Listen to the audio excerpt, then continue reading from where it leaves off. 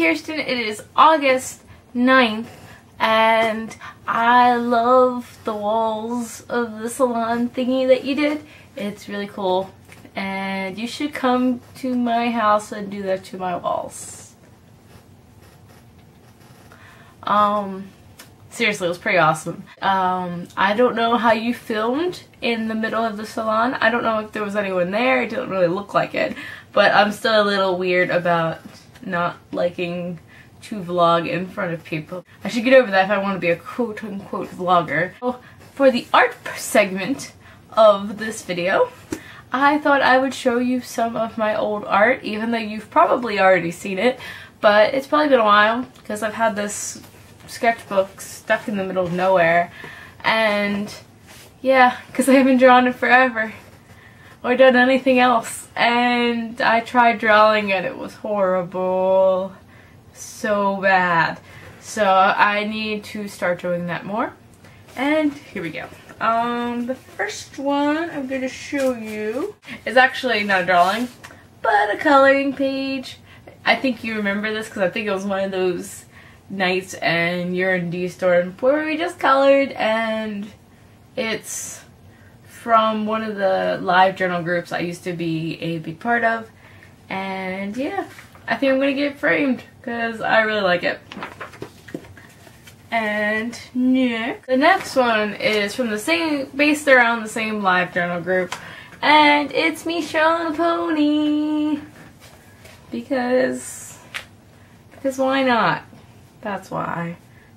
Why not have Misha on a pony on a rainbow cloud thing? And then there was this, which I still love, though I don't think I would ever actually get it as a tattoo. I think it's really cool. And it has the verse that the non-hipstery mala comes from around the rings, although I don't think I could pronounce it, but I like it. That's the art. And now the tea part. They had a sale at the Adagio site I showed you a while ago, where they had like the blend teas, where they like Hunger Games and Sherlock, and they had a sale on the Sherlock teas. And considering how obsessed I am with Sherlock right now, I was like, yeah, not thinking that I didn't have anything to make it with. But I got Mycroft, which I think is cream, chocolate chip, and Robios chai. And this is like berry and something else in heaven. It just smells so good.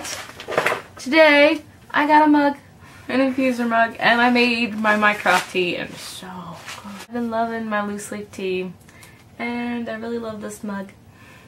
It's my new baby.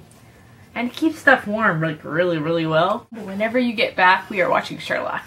I got the second season and I watched it in a day, and now I'm like weeping because there's no definite date for when the third season's coming out. Although according to Mark Shepard, he said something that they've already filmed it.